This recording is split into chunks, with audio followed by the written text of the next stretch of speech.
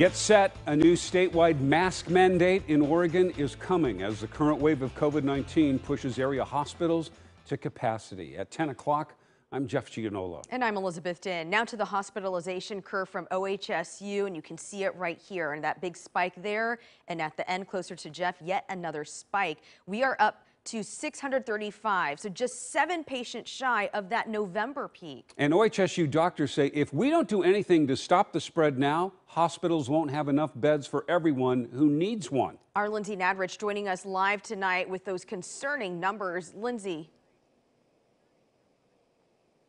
Well, the Oregon Health Authority says we've hit a record number of cases with a one-day total of more than 2,300 cases. I should mention, though, that does include some numbers from the weekend. But OHSU says the 5th wave of COVID is here and hospitals are nearing capacity. Once again, health officials are asking us to mask up and practice social distancing as COVID case numbers surge. The situation across the state is frankly dire, and as you will soon see, is projected to become significantly worse. By September 7th, OHSU says Oregon will be short 400 to 500 needed staffed hospital beds if we don't take steps now to slow the spread. Already, the number of people hospitalized is close to what we saw at the height of the pandemic in December of 2020. OHSU says hospitals were already full of people who put off medical care because of the pandemic, and now they're filling up with COVID patients. 30% of the ICU at OHSU is COVID patients, 95% of whom are unvaccinated. We are seeing a drastic increase in patients hospitalized due to COVID-19. Many of these patients are younger and sicker than previous surges that we've witnessed. Health officials say it's because the Delta variant spreads 2 to 3 times faster, even when people are vaccinated. So one infected person originally spread it to 3 other people.